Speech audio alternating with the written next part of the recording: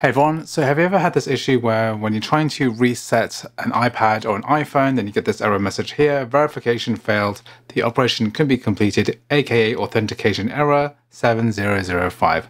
So today I'm just going to show you how to fix this problem. So the issue is really straightforward. You need to have a solid internet connection in order to wipe your iPad and remove the activation lock from an iCloud device. So this particular iPad, an older generation iPad, is not connected to the internet. So we need to make sure that we turn on our Wi-Fi settings. So what we're going to do is to go into settings, tap on the Wi-Fi button here, and then connect to a Wi-Fi network to get an internet connection. Also, if you do have a valid Wi-Fi connection or internet connection, make sure that you're not connected to any kind of VPN, which might disrupt the activation server connection. So now once that's done, we can go back to General, go back to Transfer or Reset iPad. Then we want to go ahead and erase all contents and settings on this iPad. So here we're going to press Continue, type in the passcode, and now we're back at the screen. We're going to enter our iCloud password. So because we're connected to the internet, it's going to authenticate correctly now. So I've just typed in the password. Now it's working and it's making sure that we're connected to the Apple servers, making sure that our password is entered correctly. Here it's saying, are you sure you want to erase all media, contents, and settings? This cannot be undone.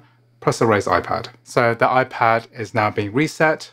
All the data is being wiped off it now, and we've avoided this 7005 error message. I hope you found this video useful. If you did, please like, please subscribe, and I'll see you in the next video.